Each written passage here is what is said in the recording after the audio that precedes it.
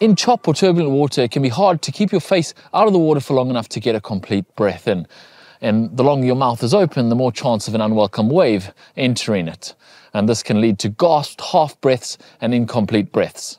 To fix this, rotate a little bit further and keep your face out the water for a little bit longer so you can get that full breath in. Also, try to breathe a little bit more behind you and into your armpit. This way your mouth is a little bit more protected from that chop and to stop water entering it.